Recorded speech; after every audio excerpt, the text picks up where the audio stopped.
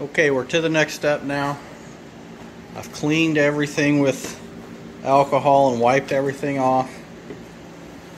All these boards. So the next part is I'm going to seal them. Now, these boards are only, in all likelihood, just going to take one coat of seal. And what I'm going to end up using for that just is the epoxy that I'm going to pour. So I'll roll it on right here. I'll stack everything up.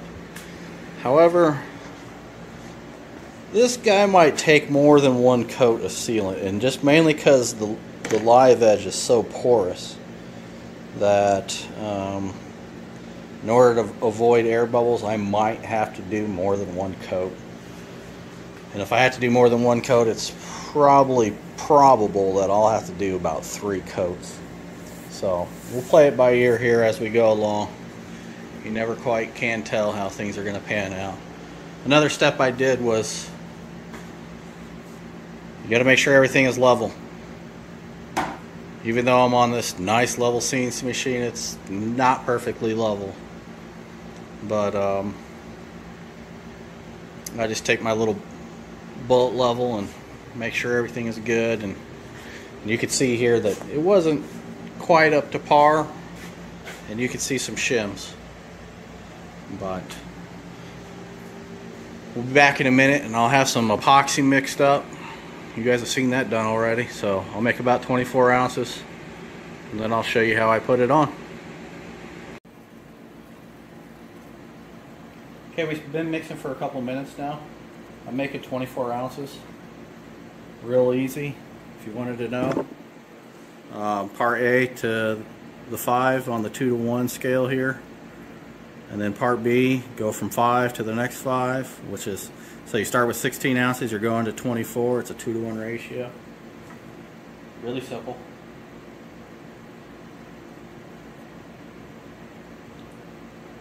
And this is the epoxy that I'm using. See you in a few minutes when I'm done. Okay, so we're all mixed up. Now I'll show you how it's all going to go down.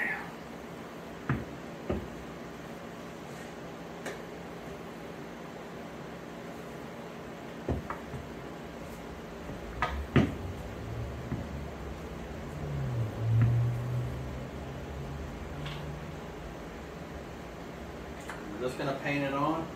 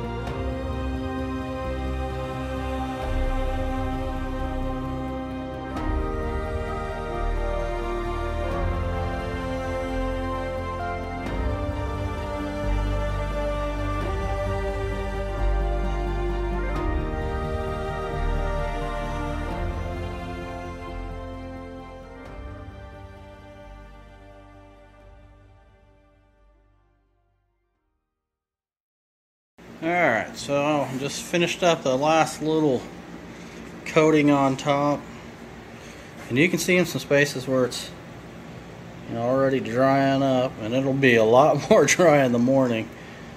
But what we're waiting for is like a sticky setup, you know, and I probably should get rid of that brush, but you know. So it took pretty much all 24 ounces that I thought we might need. At first I didn't think we were going to need near as much as that, but we started off with some more dense and not so porous wood, so there is that. Come here. And tomorrow we'll start the big pours. Well, I say that. We're going to start with smaller, thinner pour on the bottom. That way we don't have to clamp everything down. And once that starts to set up, real simple like, we will order or add our deep pour. So until tomorrow.